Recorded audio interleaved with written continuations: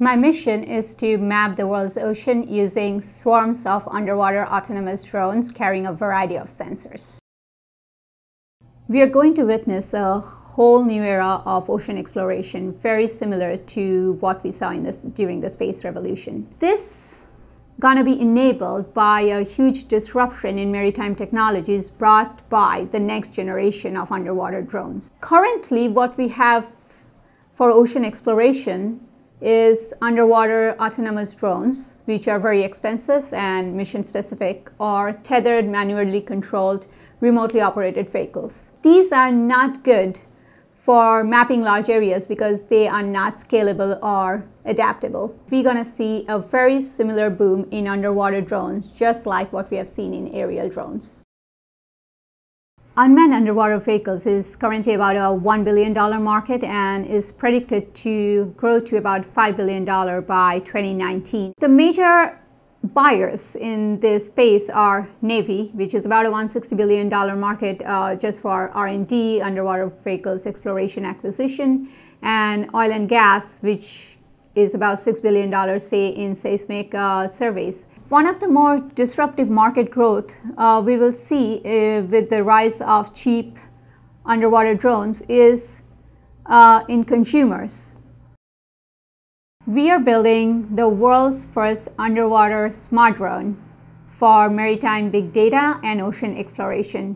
These football-sized micro drones can be plugged in with any kind of sensor, and they can operate either individually, just like your air dog in the aerial drones, follow you around as a diver, or it can operate as a sensor network, like as swarms of drones, and map, inspect, monitor large areas.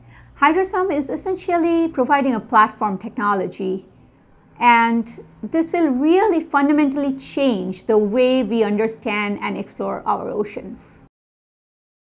The product is a spin-off of several years of research at MIT, and I've been involved with it for the last 4 years myself.